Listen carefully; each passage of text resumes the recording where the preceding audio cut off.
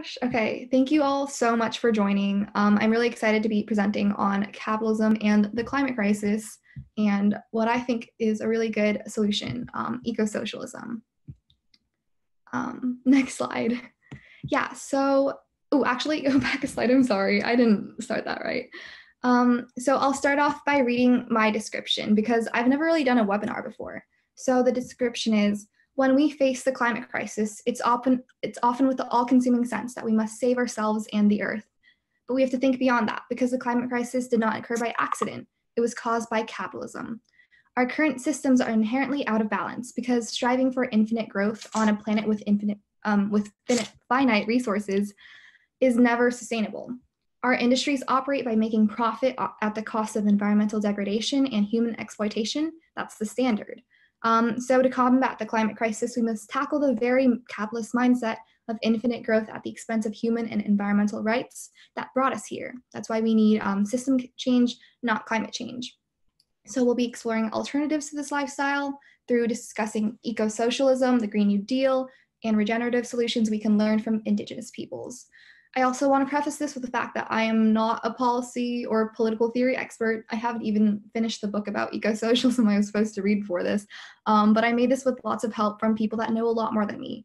Shout out to Jessica, who will be one of our panelists, and Lou from South Bay Indigenous Solidarity, as well as all of our panelists.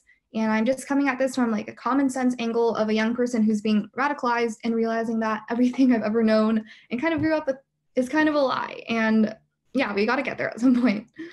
So this slide. Oh, actually, can you go back to the sign really quick? Sorry. So have you seen the sign of the strike? I know I have, and I've wondered, oh, good. Yes. Why? But like, how? Well, I know you probably joined strikes for the excitement of the protests and activism, but I think COVID-19 has given us a really good opportunity to step back and ground ourselves in the knowledge of what we're fighting for and why. We might not be able to be physically protesting on the streets, but we should take this time to instead reflect on the changes that need to occur. And what we're fighting for is a huge reframing of our entire worldviews and lifestyles. It's massive change at a level never before seen. So let's start this talk with the realization that we need systemic change, not policies that merely deter emissions, because that's what climate justice ultimately means. Next slide. So yeah, why do we need such drastic systemic change? Well, climate change did not happen by accident. We need systemic change because it's a systemic issue.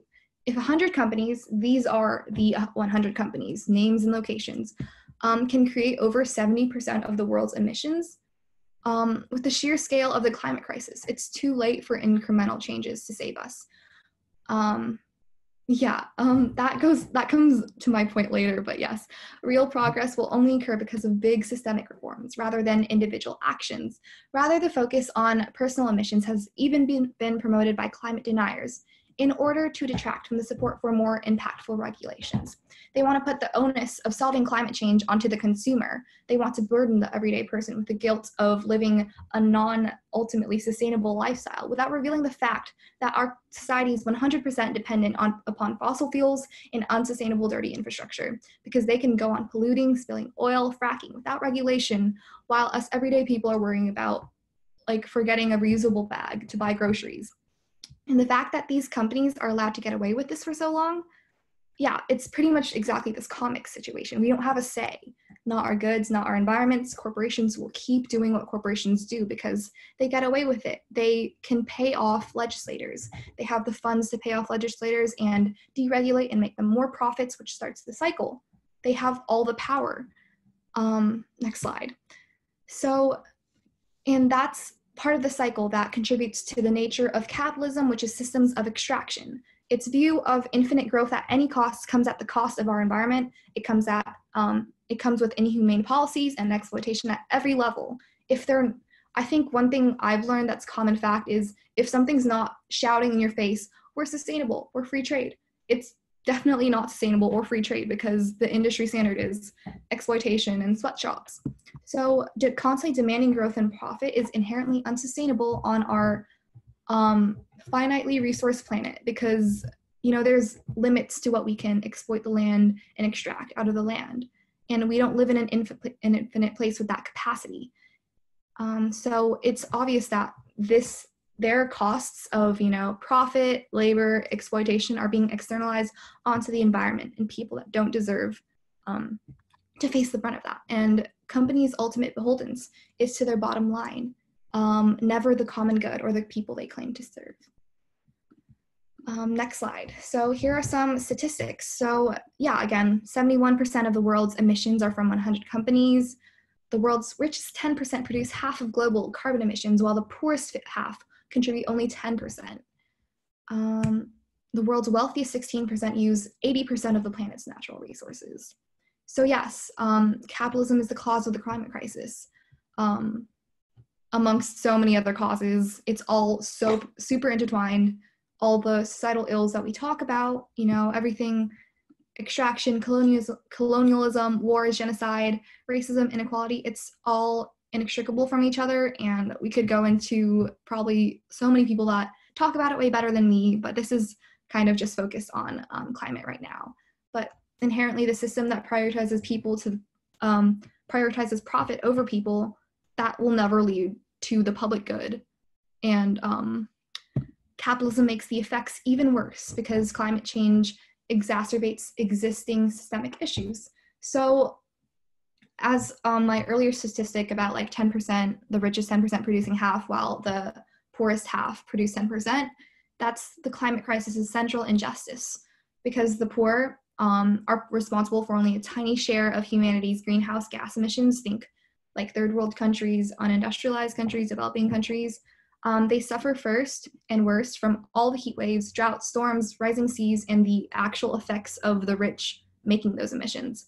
Countries in Asia, Africa, and South Africa that endured like centuries of colonization still remain relatively poor today. And all the while their resources are being extracted by richer countries to make profit. And then even countries like India and China, whose prosperity is increasing, emit much less per capita than do the rich countries in North America and Europe. That's per person. It's our lifestyles in America, accustomed to wealth and luxury built off the backs of the exploitation of the global south. And that's the one place where I feel like personal action makes a difference, because it's our lifestyles here, but there's also systemic action in play. So yeah, as always in every crisis, there might be extreme weather striking all of the world, like the coronavirus right now, it's striking all of the world, but the rich are so much better off. There's so much inequality based in the testing, in the relief measures, the rich are so much better off. They can withstand those impacts. They can afford seawalls, satellites, disaster, and when disaster strikes, non-white and non-affluent communities are shortchanged during relief efforts. We see that happening right now, but here's a case study from Hurricane Katrina. Next slide.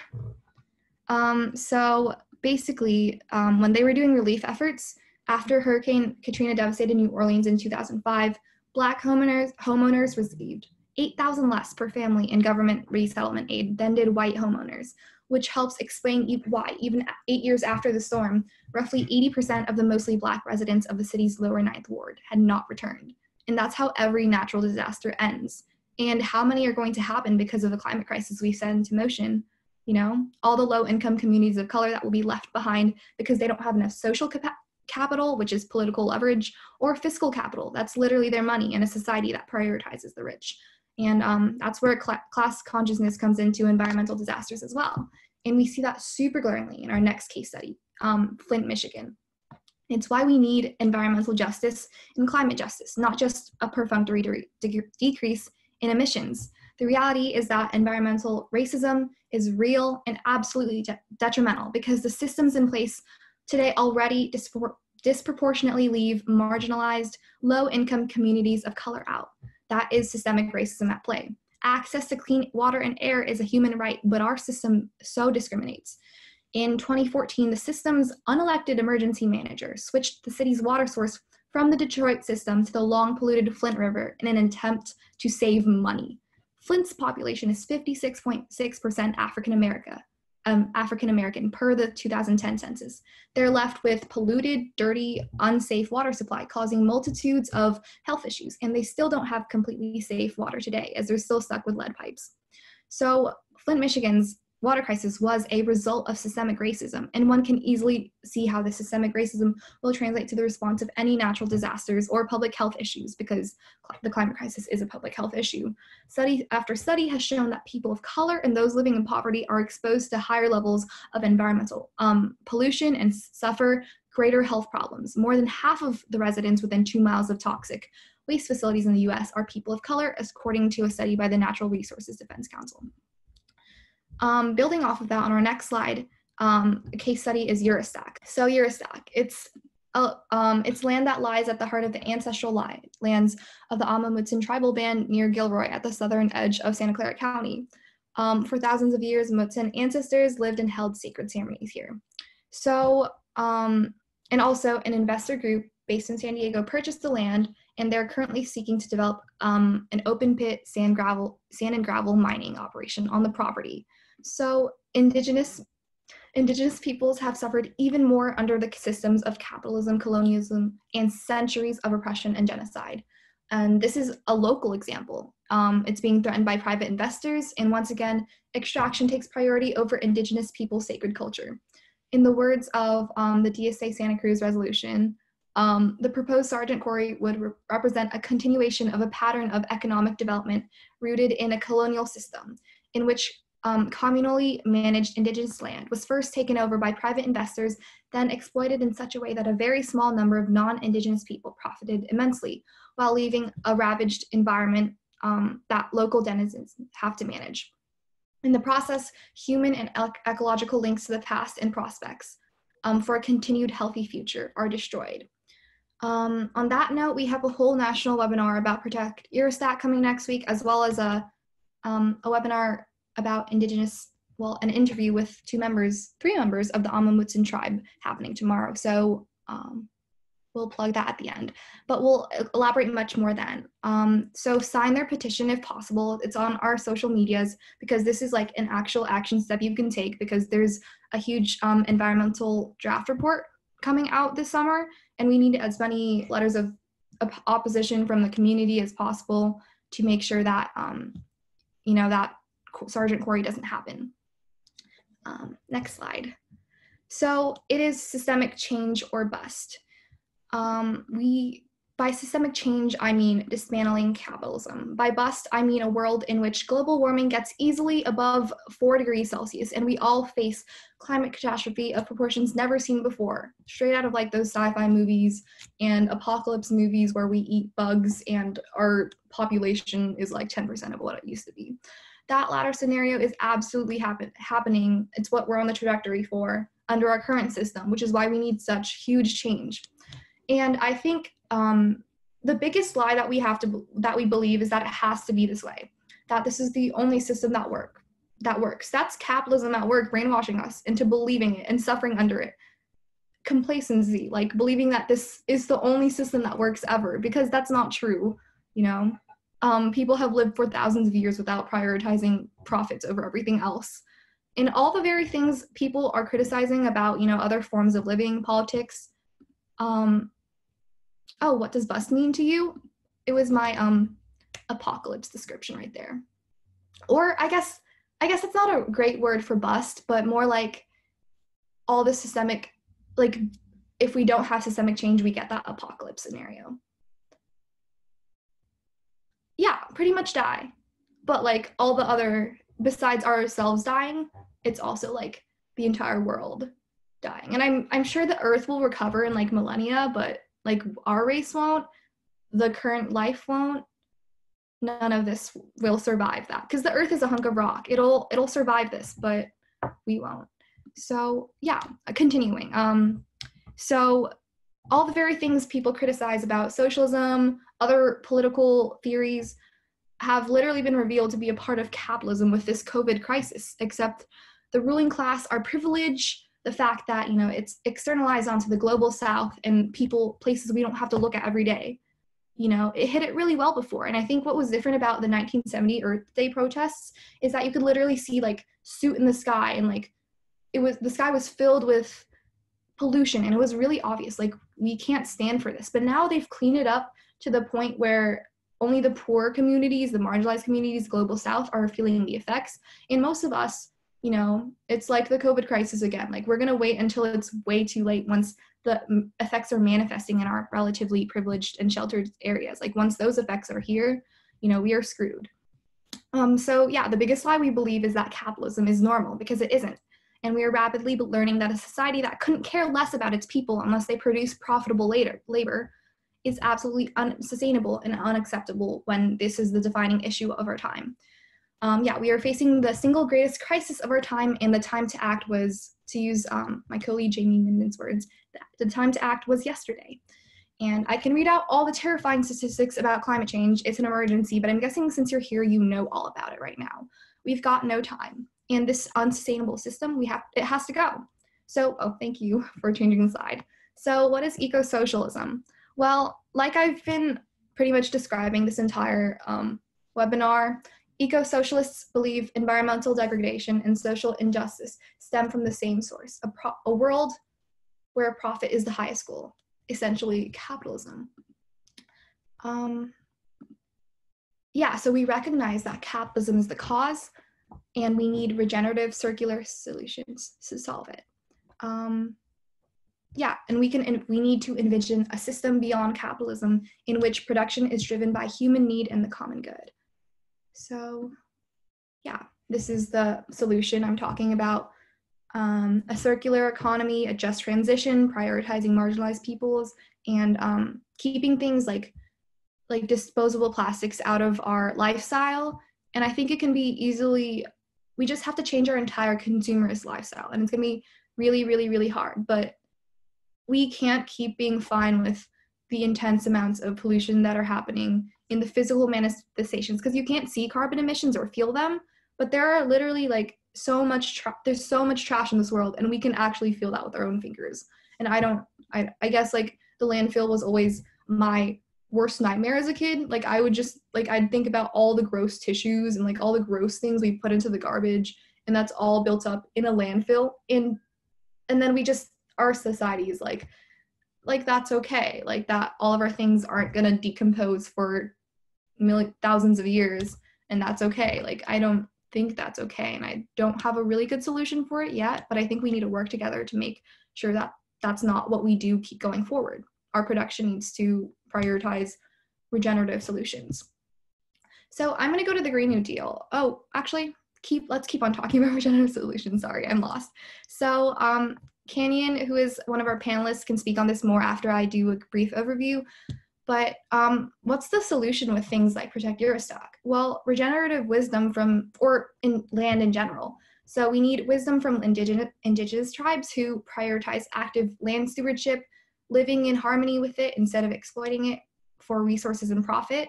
They've been living on these lands for thousands of years without a climate crisis happening. I think they know much better than us. They prioritize the importance of maintaining the land as sacred and having a good relationship with all living and non-living things, treating them with love, patience, and gentleness. So this is another example of how capitalism has ruined our mindset to the point where the default is extracting and exploiting the earth instead of treating the world around us with respect. Yeah, next slide. We'll be going to the Green New Deal. Pretend I put like a label there. Can we play this, please?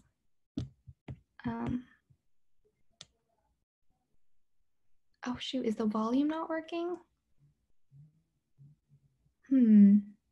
Started making this commute. Okay, never mind. In 2019, I was a freshman in the most diverse Congress in history. Up to that point, it was a critical time. I'll never forget the children in our community. They were so inspired to see this new class of politicians who reflected them, navigating the halls of power. It's often said, you can't be what you can't see. And for the first time, they saw themselves.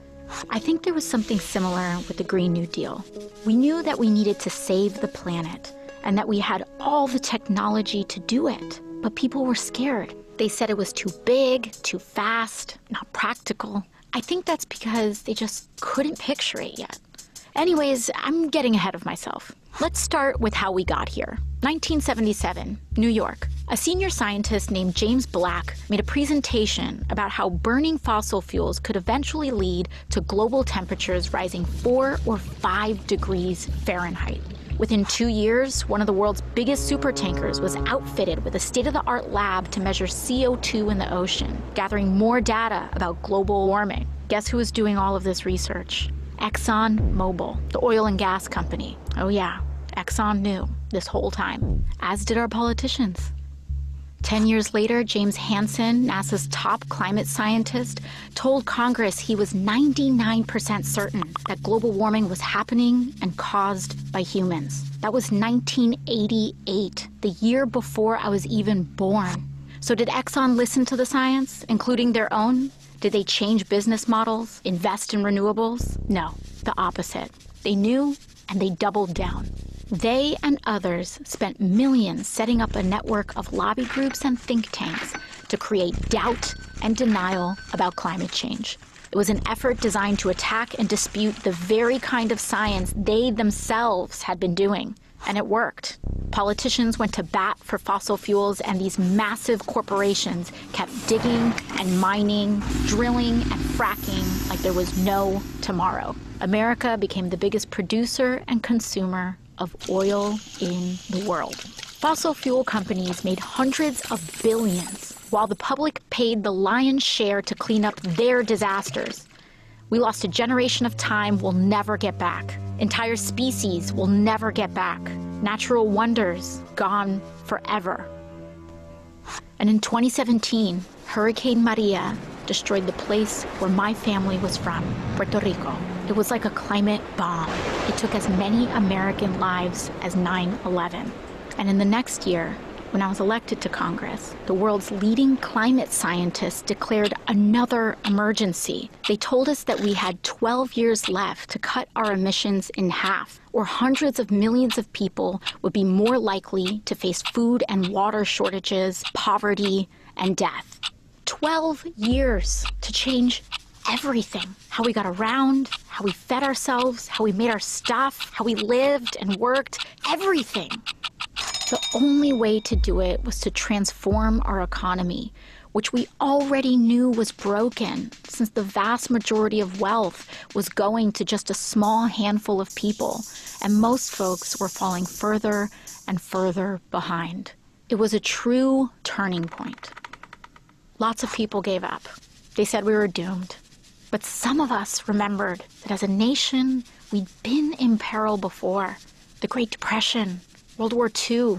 We knew from our history how to pull together to overcome impossible odds. And at the very least, we owed it to our children to try. The wave began when Democrats took back the House in 2018, and then the Senate and the White House in 2020, and launched the decade of the Green New Deal, a flurry of legislation that kicked off our social and ecological transformation to save the planet. It was the kind of swing-for-the-fence ambition we needed. Finally, we were entertaining solutions on the scale of the crises we faced without leaving anyone behind. That included Medicare for All, the most popular social program in American history. We also introduced the federal jobs guarantee, a public option including dignified living wages for work. Funnily enough, the biggest problem in those early years was a labor shortage. We were building a national smart grid, retrofitting every building in America, putting trains like this one all across the country. We needed more workers. That group of kids from my neighborhood were right in the middle of it all, especially this one girl, Ileana. Her first job out of college was with AmeriCorps Climate, restoring wetlands and bayous in coastal Louisiana. Most of her friends were in her union, including some oil workers in transition. They took apart old pipelines and got to work planting mangroves with the same salary and benefits. Of course, when it came to healing the land, we had huge gaps in our knowledge. Luckily, Indigenous communities offered generational expertise to help guide the way. Ileana got restless, tried her hand as a solar plant engineer for a while, but eventually made her career in raising the next generation as part of the Universal Child Care Initiative. As it turns out, caring for others is valuable, low-carbon work, and we started paying real money to folks like teachers, domestic workers, and home health aides. Those were years of massive change, and not all of it was good. When Hurricane Sheldon hit southern Florida, parts of Miami went underwater for the last time. But as we battled the floods, fires, and droughts, we knew how lucky we were to have started acting when we did. And we didn't just change the infrastructure, we changed how we did things. We became a society that was not only modern and wealthy, but dignified and humane too. By committing to universal rights like healthcare and meaningful work for all, we stopped being so scared of the future. We stopped being scared of each other, and we found our shared purpose. Ileana heard the call too, and in 2028, she ran for office in the first cycle of publicly funded election campaigns. And now she occupies the seat that I once held. I couldn't be more proud of her, a true child of the Green New Deal. When I think back to my first term in Congress, riding that old school Amtrak in 2019, all of this was still ahead of us. And the first big step was just closing our eyes and imagining it. We can be whatever we have the courage to see.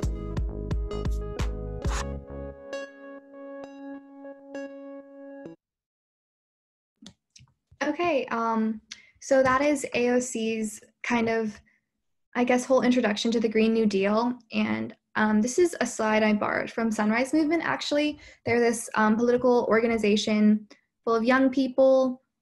Yeah, I agree, Jessica. It's so beautiful. I think I shed a tear the first time I watched it. That was back in 2018 or 2019, I think. So, from Sunrise Movement, who are an org of young people fighting for the Green New Deal at every level. They phone bank for candidates, down ballot races. They do all sorts of really cool things surrounding climate organizing, and they've got a lot of really good resources. So I borrowed this slide from them. So the pillars are stopping the climate crisis through a 10-year nationwide mobilization, like at the rate of, World War II or even greater, because the climate crisis is the greatest war of our time. Creating millions of good jobs, which we need more than ever, and establishing a second Bill of Rights and defending the dignity of all people. Next slide. So this is a quote: "The Green New Deal is the only plan put forward to address the interwoven crises of climate catastrophe, economic inequality, and racism at the scale that science and justice demand." So that is a little bit about the Green New Deal. From this overall presentation, does anyone have any takeaways that you want to share in the chat? Or if you want to raise your hands, nice Justin Bieber quote. If you want to raise your hands, I think we can allow you to say something out loud too. Second Bill of Rights. You can find more information on the Sunrise Movements. Let me see if I can share slides here. But I actually highly recommend Sunrise School. If you like these teach-ins that we're doing, Sunrise School has a lot of teach-ins on all the basics of the Green New Deal. They teach you pretty much, it's a really good resource for so many really cool trainings and getting involved in this kind of stuff and educating yourself about climate organizing. Yes, for sure. I think I am going to butcher your name, Nassim. Yes, it must include a drastic cut in military spending. I think the US military is the #1 polluter in our world right now. And Congress keeps writing blank checks to them to do whatever they want. And it's not okay. We need blank checks for climate, not for war and violence. Any other takeaways, everyone? Don't be shy. Human geography class. Maybe I should take a human geography class. I've never gotten that opportunity, but elaborate. Olivia, I'd love to hear more about that. Yeah, the Department of Defense. They're big polluters amongst other evils, I think, for sure. Yeah, and feel free to check out Kanyon's website for educational resources. And okay, yeah, I guess we've got a lot of human geography. I really have to take one of those classes, I think, because all my education has come from the internet and Sunrise Movement and the people around me. And I think it would be really cool to take a class about this kind of stuff because people probably know a lot more than me, but this is kind of just an introduction. Ooh, I think that the Green Party policy, that's a good policy. Demilitarization, definitely. And what's going on with the oil right now, negative, that is not the future. I don't know why not everyone's divesting right now. But today is the day of divestment in Earth Day Live. So, you know, get involved, look up your local 350 org. Probably if you're here at Silicon Valley, look them up, look up the words divestment 350, and they have lots of cool divestment actions. And JP Morgan Chase actually is like the hugest funder. Okay, well, I think our takeaways is then let's get to the panel because people know much more than me. So let's go for an introduction. That's me. You can skip past me. Christine, if you want to say a couple words. Yes, agreed, Tanvi. Oh, I wish I could respond to all of these. Christine, if you, oh, how do I promote? Yes, can you hear me all? Yes, I can hear you. I can't see you though. You should turn on your. Yes. Here I am. There you go. So you want me to say a few words about myself? Yeah, or people can read your slide if we think we don't have enough time, but you can go for it. Okay. Right. So as you can see, just quickly, yes, I'm a telecommunications engineer. I'm originally from France, as you can hear with my accent, and Canada. I've been living in California for about over 20 years now. I'm also a climate and social justice activist. Actually, I've been advocating for peace and human rights pretty much, you know, a big portion of my adult life. And about 4 or 5 years ago, following the campaign of Hernandez, I decided to have a bigger impact by registering Green and becoming an organizing member of the Green Party of California, which is, by the way, the only national eco-socialist party and the only corporate-free party in the US. So my values and activism align with the Green Party platform, and which also offer their version of a Green New Deal, which is a strong version of a Green New Deal, and includes policies, you know, social policies like Medicare for all, affordable housing, free tuition college and education, and so on and so forth. So, right, so I'm a council member of the Green Party of Santa Clara County. I'm also involved at the state level, Green Party of California, and and I agree with you, Helen, quickly, just that all the crises of the environmental crisis, the social crisis, the economic crisis must be addressed together, right? Which is what the Green New Deal is trying to do. Yeah, thank you so much. And thank you so much for that intro. And our next panelist is Alex Lee. Alex, would you like to introduce yourself? Yeah, hi, my name is Alex Lee. I am a Democratic candidate for Assembly District 25 in the South Bay and East Bay, but prior to that, I worked working on policy advising in the state Senate and the state assembly. So I did work on legislation, on bills like on housing and education, environment, and those are also things that are important to my campaign and what I'll hopefully be doing in office, things like curbing climate change. As you probably know, California, out of the 50 states, is one of the leading states when it comes to fighting climate change. Unfortunately, it's not enough still, but we're, you know, it's kind of a low bar, but we are leading in that regard. And I hope to be pushing more things like a California Green New Deal too, when it comes to it. Thanks. Awesome, thank you. Madeline, would you like to introduce yourself? Hey everybody, I'm Madeline. My pronouns are she, her, hers. So right now I live in Fresno, California, and I am an environmental justice organizer with an organization called Leadership Council for Justice and Accountability. So basically what our organization does is we work with communities here in the Valley that are like disproportionately pollution burdened and on the front lines of climate change.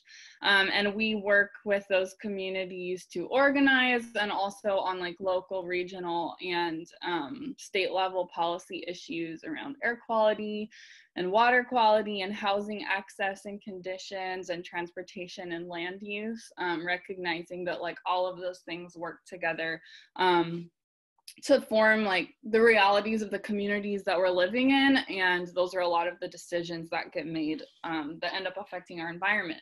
But another thing I think is really important to like climate work is really recognizing, as is the theme of this teach-in today, the interaction between capitalism and the climate crisis. And so before I worked here in Fresno, I worked in Tennessee and across the Southeast doing more like labor side organizing and like litigation on behalf of farm workers in the Southeast. And I think that my experiences there, you know, working with people who are being highly exploited and trafficked in the United States, like through a visa program that really like creates a captive labor force for basically what are still plantations.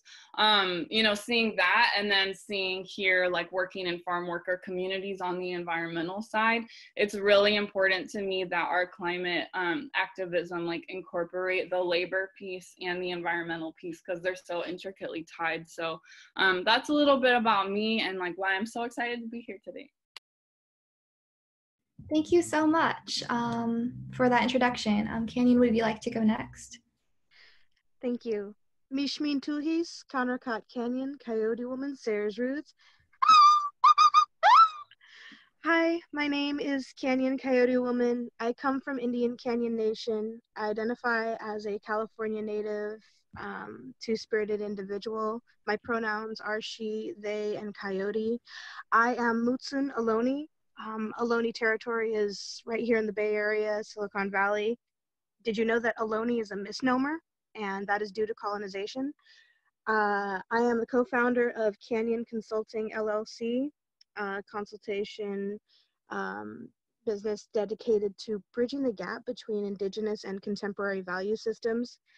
As the daughter of tribal elder Anne Marie Sayers of Indian Canyon Mutsun Band, I live on the only federally recognized Indian country between Sonoma and Santa Barbara.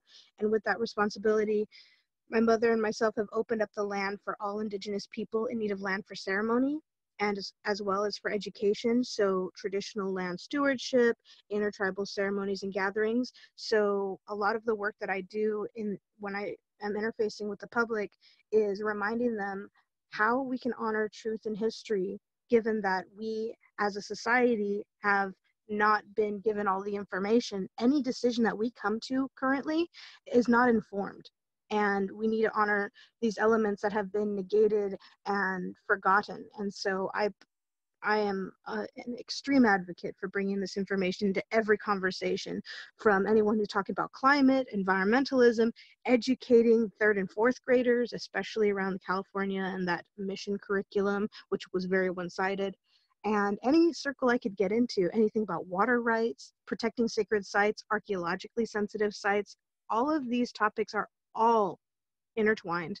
So I'm glad to be a part of this conversation. I want to say thank you very much. And when it comes to this work, it's taking steps towards honoring native land, honoring the layered truth in the layers of truth and history, because there's so much that we can learn from each other, celebrating cultural diversity, celebrating and respecting how diverse and unique our communities are, and those truths that come with those values, instead of saying this melting pot is the way to be. No, we need to be happy, diverse, tossed salad, and appreciate each other's whole cultures and truths about these things. So thank you for inviting me. Thank you so much. Yeah, I'm really excited. I mean, we might not have super much time for a Q&A, but that was already really insightful with just an introduction. Pedro, would you like to go next?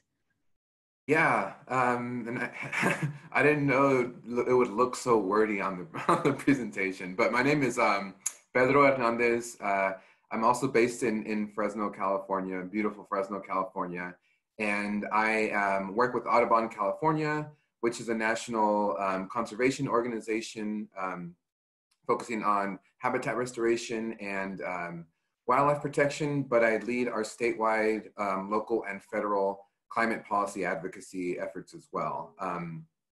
And I'm also one of the hub coordinators for the Fresno Sunrise Movement, which again is a huge proponent for the Green New Deal and you know, just transition from fossil fuels, because I think something that I've noticed in my work, working both in environmental justice and a more traditional conservation world, is that these two spaces are often divided, but really issues like capitalism and climate change are issues that don't respect like social boundaries or what have you, and it's really an issue that is affecting everyone. So a lot of my work is trying to build a united front in the advocacy sector and build like long-term people-based power to immediately and effectively address, you know, the oppression from the fossil fuel industry and capitalist ruling class as well.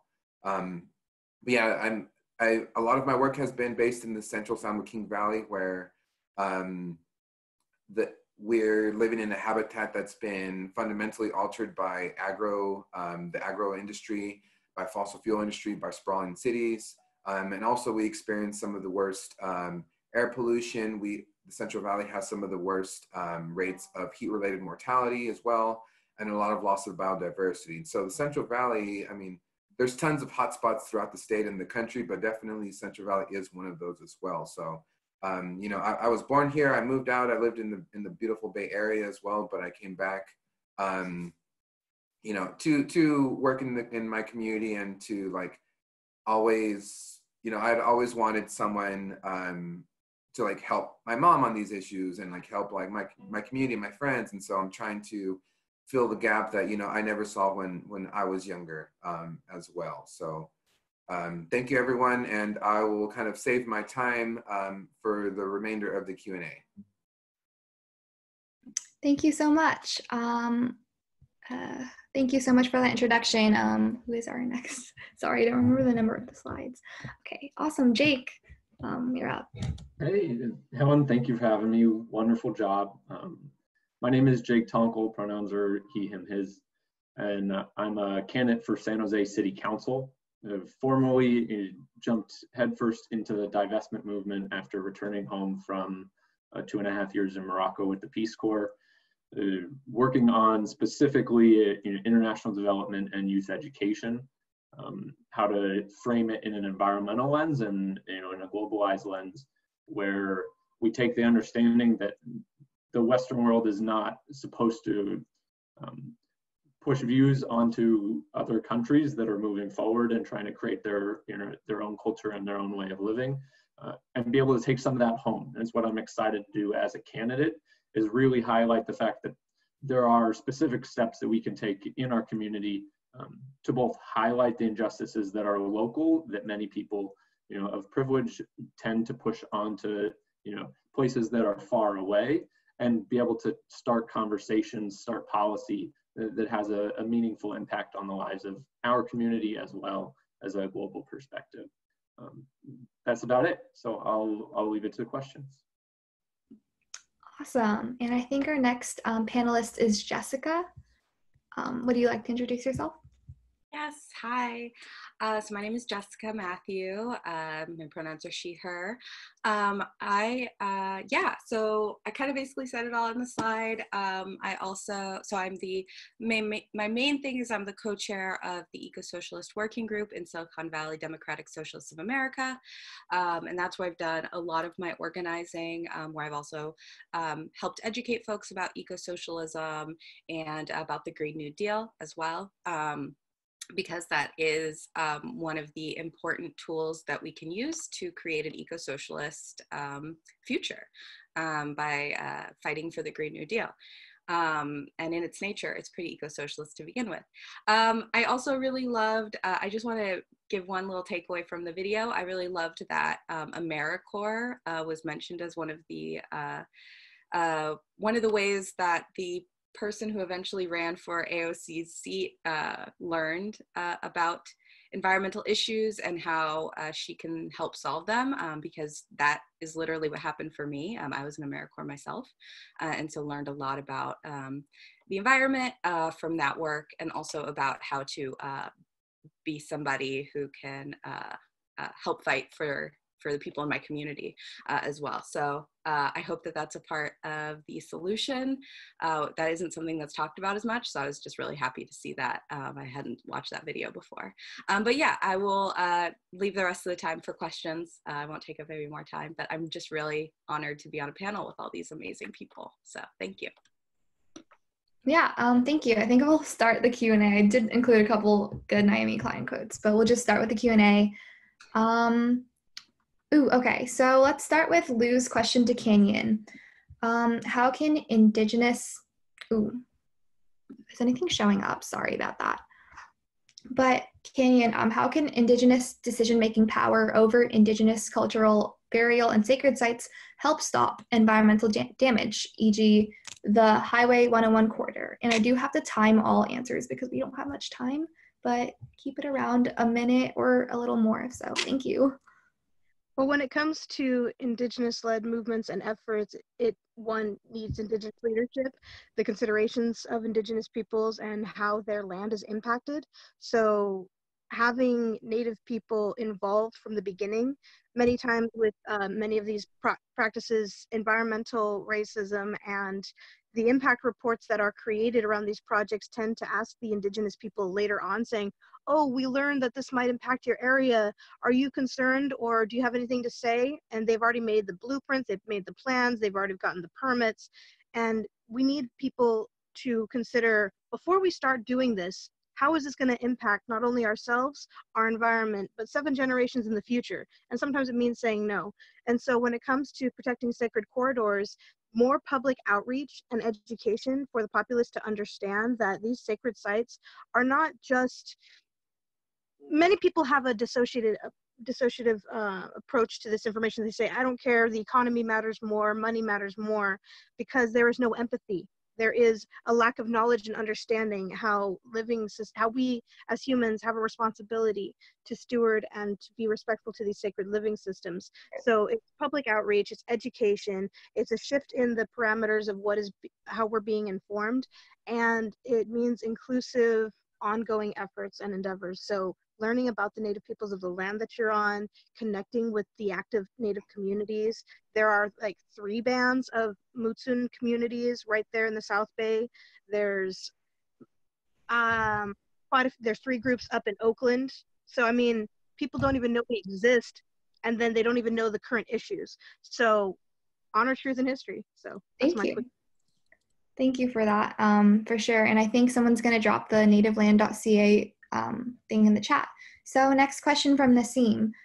Everyone can answer this if they want, but I think Madeline got dibs. How do you see local government's role in pushing for policies that dismantle capitalist institutions? So I feel like this is really similar to the work that I do, like on the clock for my job at Leadership Council, because we're just trying to, I guess, sort of similar to what Kanyon shared, like trying to encourage like the government and different developers of projects to like actually include the community that has a firsthand stake in that project and the effects it will have like in the process, like from the beginning, like before bad thing happens, not just like as an afterthought to like check your boxes on your EIR. But I mean, I think that one of the things that comes to mind in response to that question is there's this podcast that I love and talk about a lot called Seen on Radio. And they're doing this series right now called The Land That Never Has Been Yet, talking about like the project of the United States and how like supposedly that was a democracy, but like we've never truly had a democracy.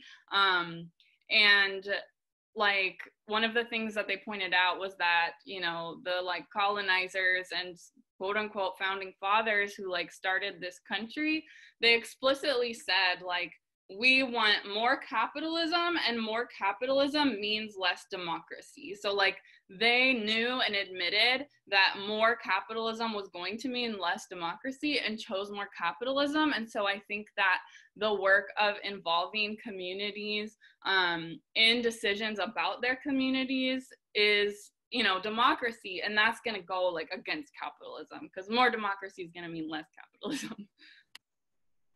Totally. Thank you so much for speaking to that. I definitely agree. It's like we have to wake up and get communities involved in actual democracy, not oligarchy, in making sure everyone's actively participating. Does anyone else want to speak to the role of local governments in policy? Sure. I can mention a few words too, Helen. Yeah, I think I agree with what Madeline was saying, definitely. And also I think one of the things that local governments can push for is, for instance, and it was mentioned in the chat as well, is push for a public bank that will really serve the interests of the community, and also organize to have a real worker ownership of the means of production, right? Which is exactly what also ecosocialism is about. So develop more co-ops, create, as I said, a public bank at the state or municipal level, and also enact energy democracy based on, community-owned energy plans. So basically all the energy system, electricity grid needs to be owned by the public, needs to be public, right? And also invest in renewable energy at the local level. I think each, city council can do more in terms of divestment and investment in renewable energy, and also encourage, I think, the communities to consume less, right? And try to reuse more. So that could be done. Thank you so much for that answer. I think, yeah, we'll definitely be going over our time slot because we have a lot of questions left and amazing panelists that want to be able to speak. So if anyone, I think we'll move on to the next question from Olivia Mock. Why is it difficult to create change from bottom up as opposed to top down? Well, I can start with the easiest way to answer that, which is money. Yeah, the money is all at the top right now. And we're even seeing that with, which I know you guys are going to have a whole separate teach-in on the climate crisis and COVID-19, but we're even seeing that with like the response and how people are able to handle COVID-19.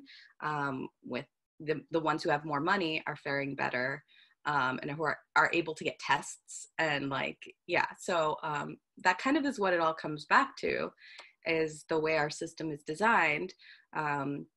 Is that all of our money, all of the, profits of our labor go directly to the top right now.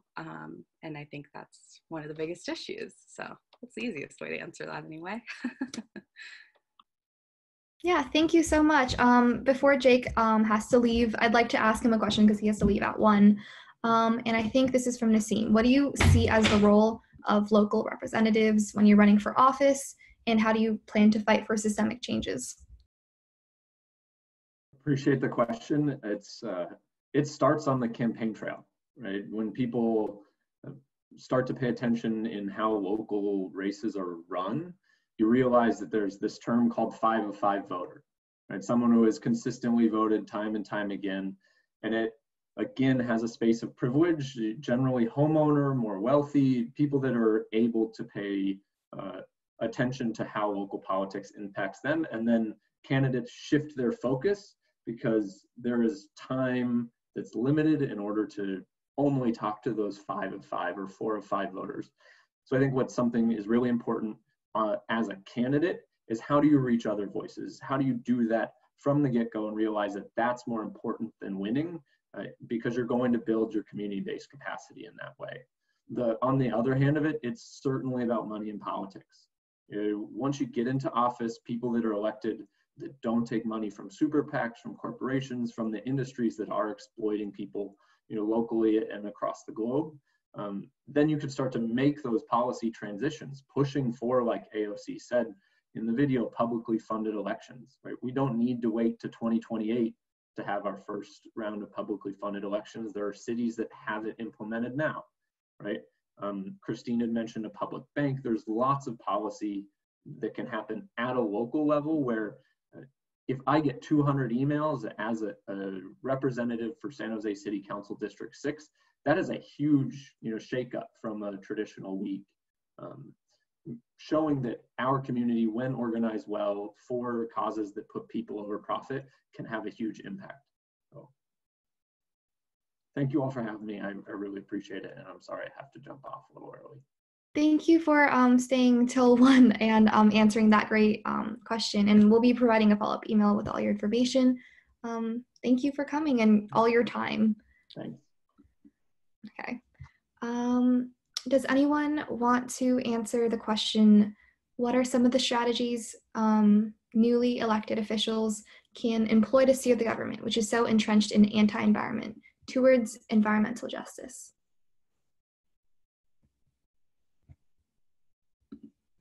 I'll take that one.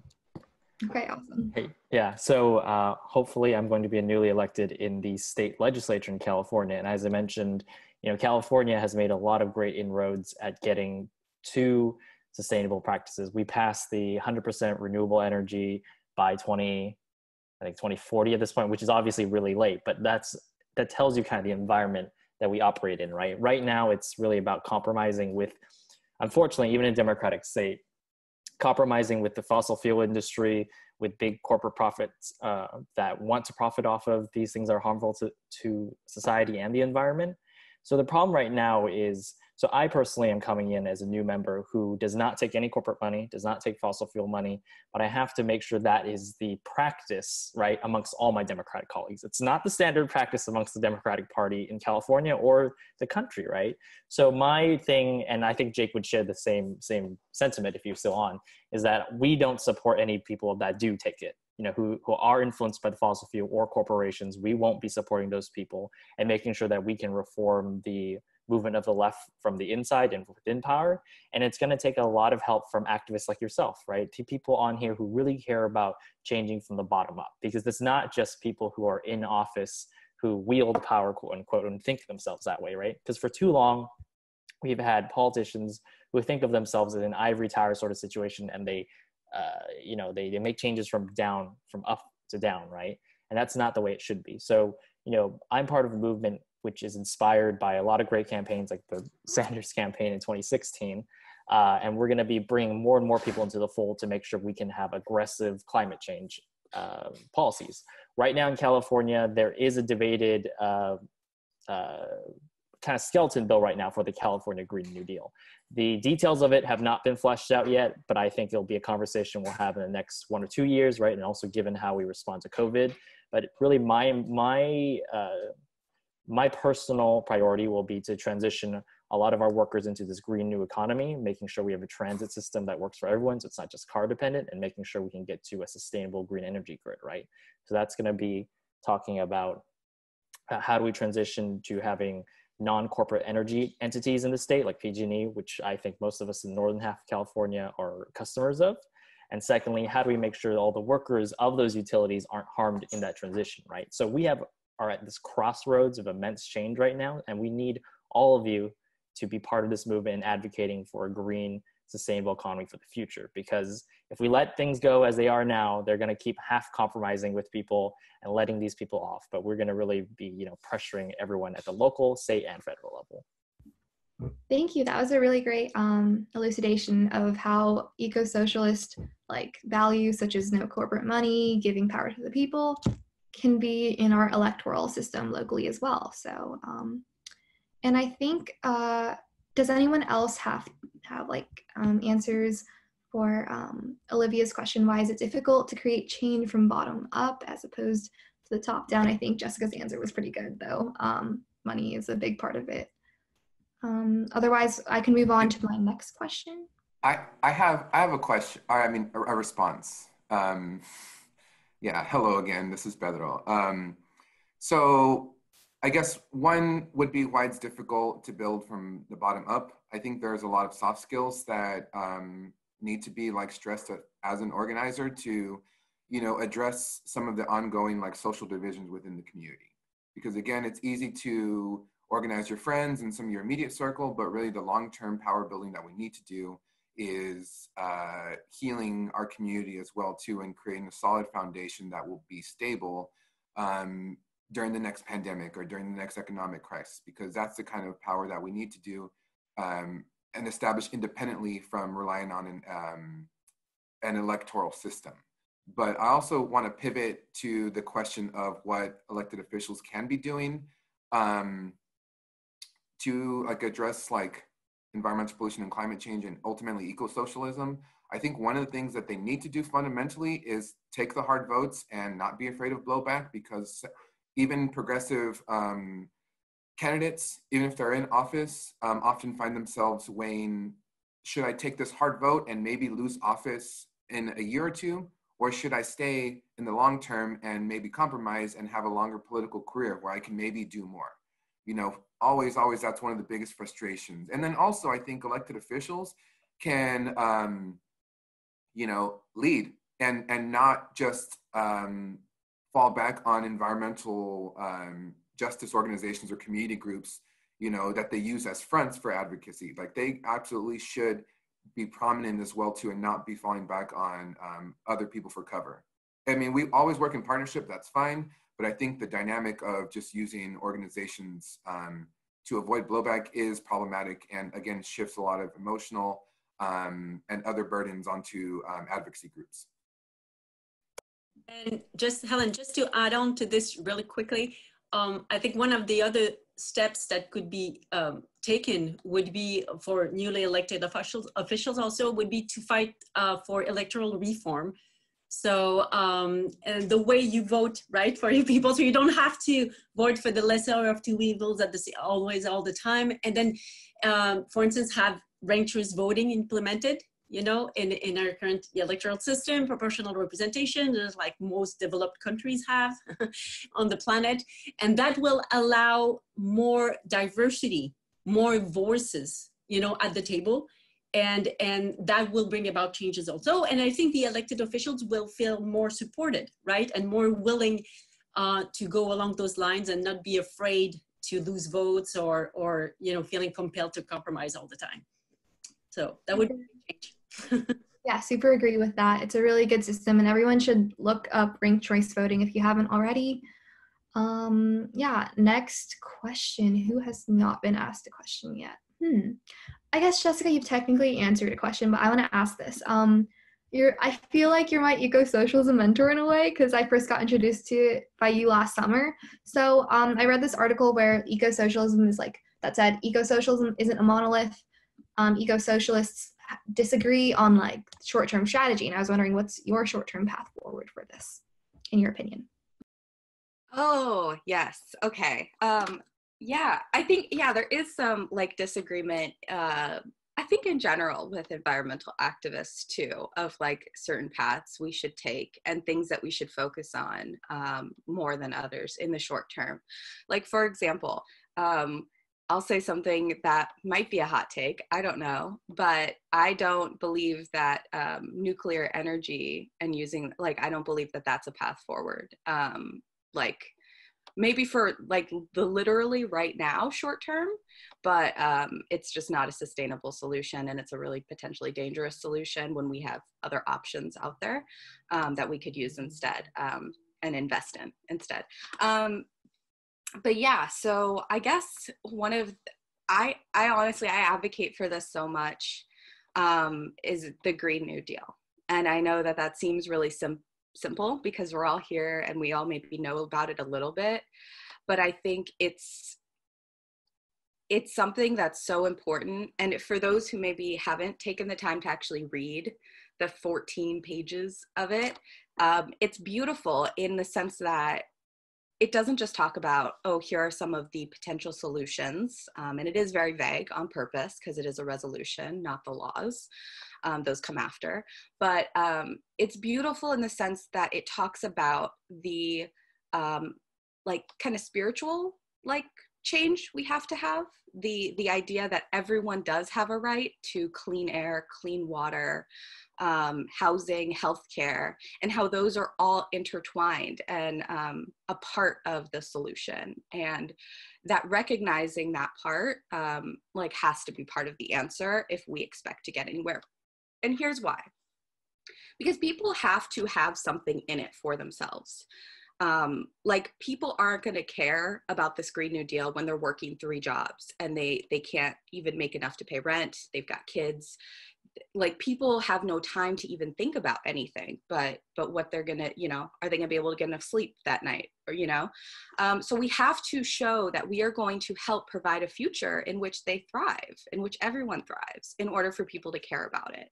And I think that's why the Green New Deal is so important to me, as an eco-socialist and as an environmental activist, because it really shows that path forward in a way that I think if everyone actually was able to read it and able to even just see, Cliff's Notes versions of it, they could get it.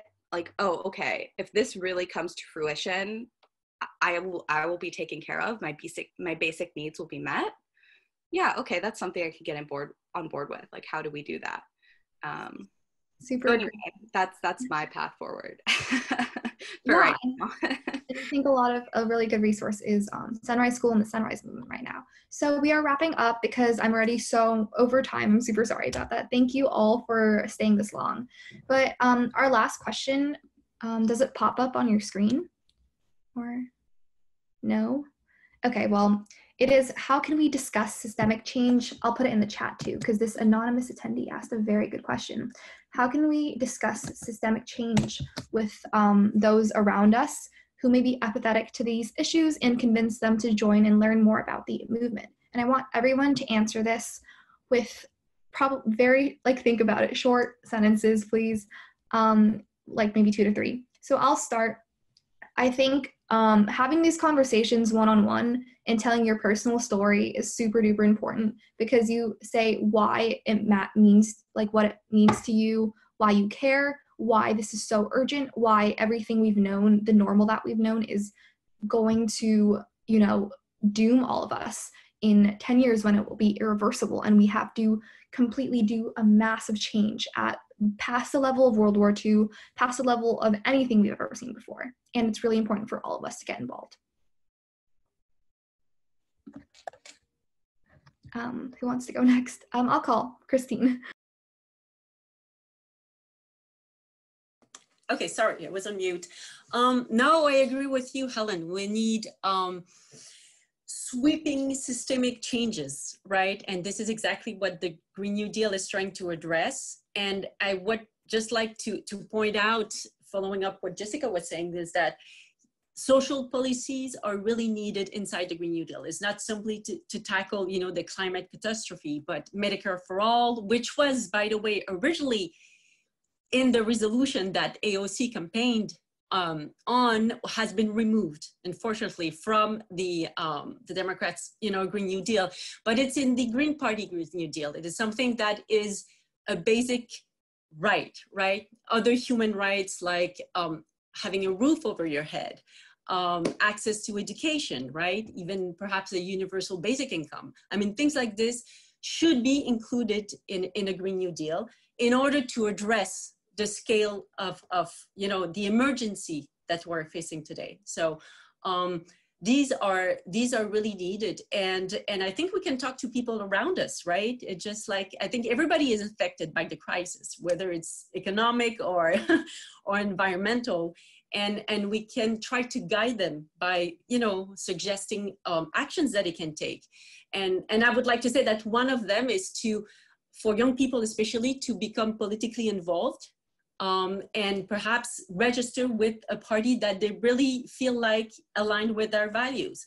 I think this is something that really get people to change and make an impact by telling your representatives, hey, we want something else, right? We're tired of the same old. I think it's time for change. So that would be my recommendations. Thank you. Pedro, would you like to go next? Yes, now that I am muted, I will go. So one thing I would say, you know, to folks who are apathetic is, I'd be like, hey, have you ever had a dog? Do you ever remember, like, how much, like, with, like, genuine, like, unfiltered love they look at you? Like that's one reason enough to, like, protect the planet and, you know, care. So, like, honestly, like, that is my go-to. But also, I think we can tie this to, like, personal stories. We can tie this to, you know, the overall ecosystem. But I really think it's just having that conversation and, you know, shaping the dialogue. If we're not having these conversations, no one else will. But again, like, I think, like, it's important. And again, like, at least in the Central Valley, like, one issue that we say here is, like, we all know someone with asthma. You know, so there's always, like, a talking point and stuff we can build off of, but we really need to get to know the people who we're talking to well enough to figure out where we can build off of as well. But yeah, I would also say, again, from a conversation yesterday, you ever see a happy cow, like it frolic and jump and stuff? Like, look that up and see if you want to protect the planet after. Like, they absolutely deserve it. Thank you. Absolutely. Alex, would you like to go next? Yeah, real quick, I'll just say, you know, climate change and the environment affect everything, and we in our generation will have to live through it the longest, unfortunately. So if we want a future that is livable, we're gonna have to do everything we can to fight for it. Thank you, thank you. Totally agree. Madeline?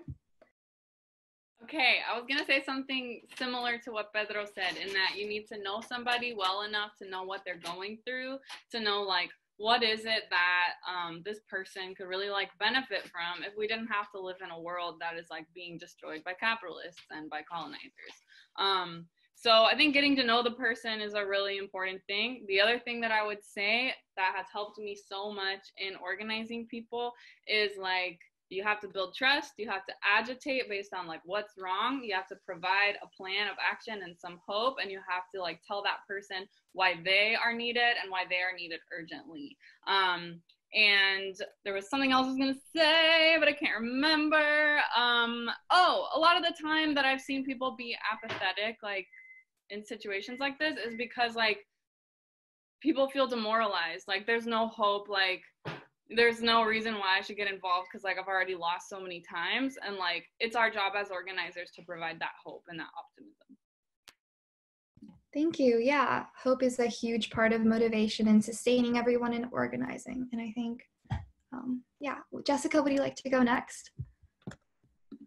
Yeah, I mean, kind of what I was going to say was just already just said. I think it is so vital to have, you know, hope, but not in like a hope for the sake of hope way, which I don't think any of us are talking about, but just like, they'll just say, oh, you can hope for a better future, but actually talking about realistically how you can affect that yourself. And even if it's just educating folks, you know, that's really important. But yeah, envisioning also a future in which we all thrive is really important in that as well. Yeah, anyway, I don't have much to add. Everyone kind of said some really amazing things so far. Thank you, Jessica. I think I've hit everyone except Kanyon, I believe. Kanyon, would you like to finish this off? I tend to interact subjectively,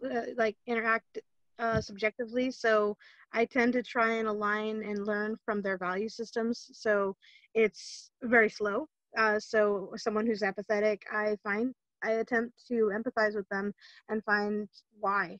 And when I learn about the root cause, I then can find ways to have conversations in bringing that value out, because some people may not feel heard.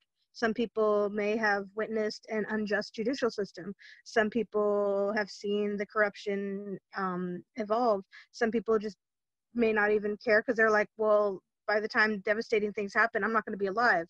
And so I tend to attempt to align with empathy, and it's time and it's effort and it's energy, but it's relationship building.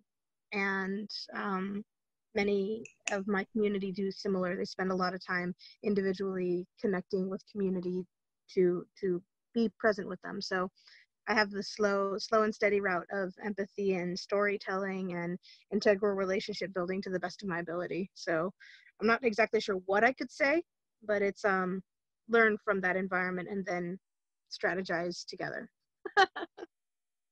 Yeah, thank you so much. All of your responses were so eloquent. I am so sorry. We were so pressed for time today.